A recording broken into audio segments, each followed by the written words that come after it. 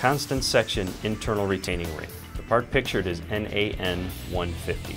There are three basic dimensions to identify when measuring an internal constant section retaining ring: the outside diameter, the width or wire diameter, and the thickness. First, measure the furthest 2 points from left to right with a gap facing away from you to determine the outside diameter.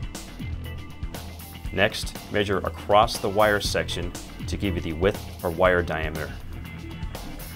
Finally, measure the thickness of the part. Once you've recorded these three dimensions, compare to either a drawing specification or manufacturer's size chart to select the appropriate part to purchase.